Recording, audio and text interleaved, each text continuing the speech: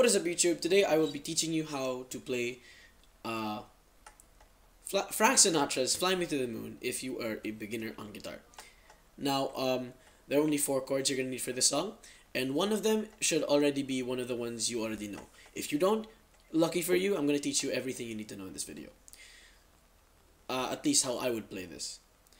Now, I'm not going to mention strumming pattern because that will depend on you and how you want to sing it. You can make it faster, you can make it, depends on you. It really depends on you. So I won't teach you any strumming patterns. But what I would personally do would be this. So down, beat, and then down. Anyway, to the chords. You have a chord progression of A minor 7, D minor 7, G, and then a C add 9. This final chord, this weird C, I'm not so sure if that's what it's called. But I'm going to teach you what it looks like anyway and how it sounds like. So you're going to start off with an A minor 7, which is going to be your index finger on the first fret of the B string, B as in boy, and you're going to put your middle finger on the second fret of the D string, D as in dog, and together they should sound like this. Like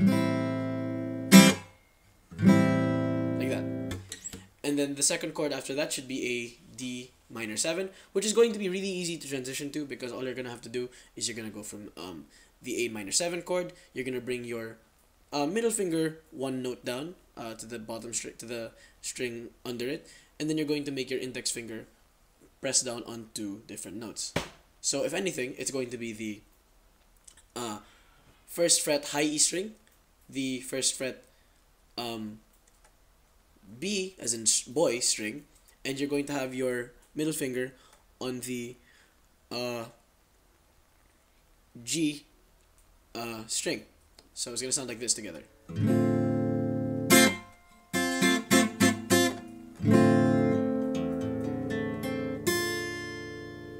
And then from there you're going to go to a G, which is going to be your third fret ring finger on the high E string, your middle finger on the low E string, same fret, third fret, and on the second fret, you're going to put your index finger on the A string.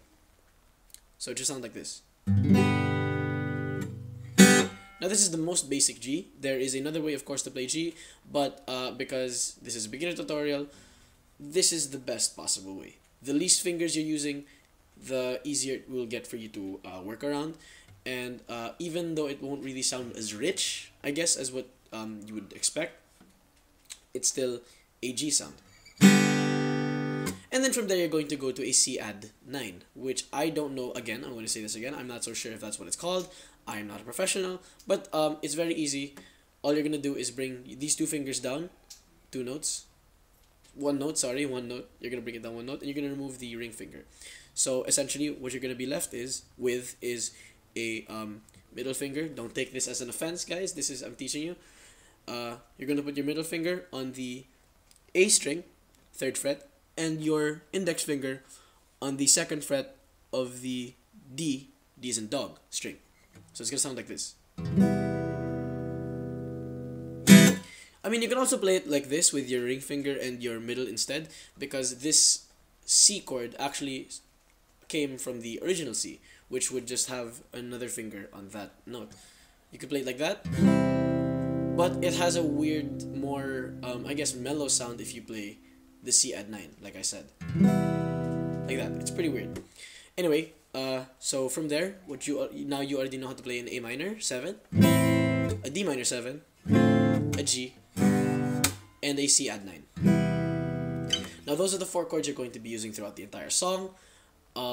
Except for the part where you're supposed to sing, in other words. You're going to want to remember that when you get to that part, you have to, instead of starting with an A minor for in other words, it doesn't sound correct. Like, in other words, it doesn't work. You're going to do this instead. In other words, hold my hand. So like that. So I'm going to take you to a slower version. So you can watch me sing and play this. Every single note should be there for around 4 beats, I guess. to the moon and let me play among the stars. Let me see. Yeah, I guess it's 4 beats. So count with me. 1, 2, 3, 4. 1, 2, 3, 4. 1, 2, 3, 4. 1, 2, 3, 4. 1, 2, 3, 4. 1, 2, 3, 4. 1, 2, 3, 4. 1, 2, 3, 4. 1, 2, 3, 4. 1, 2, 3, 4. 1, 2, 3, 4. 1, 2, 3, 4. 1, 2, 3, 4. 1, 2, 3, 4. 1, 2, 3, 4. 1, 2, 3, 4. Now there are 2 verses in the song. All you're gonna have to do is repeat that sequence. Okay. Remember, there are 4. I guess there are 4 different parts to play that in. 2 of them are exactly the same. They're going to be A minor 7, D minor 7, G, and then C add 9.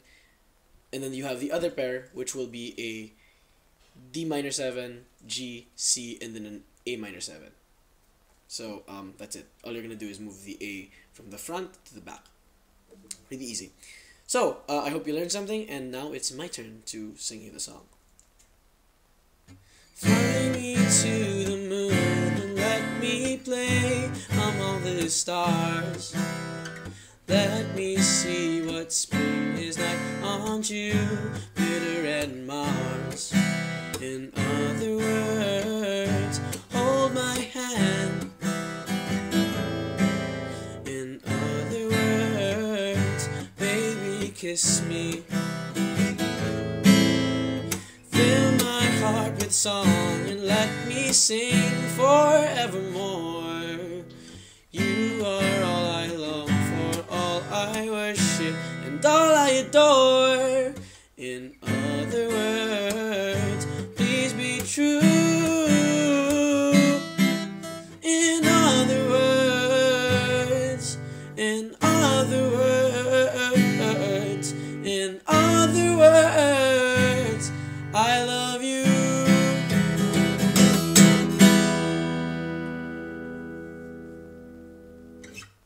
Thanks so much for watching. I hope you learned something. And as you probably could tell, I changed a bit of the stuff there so I could put a little voice variation. You don't have to do that, but if you want to do that, in other words, I think I messed that up. Doesn't matter. Just, you can do what you want. It's your guitar, your music, and your pace of learning. So I hope you enjoyed this song. I hope you enjoyed I hope you enjoyed this video, and I hope you end with a new knowledge of sorts. Thanks for watching.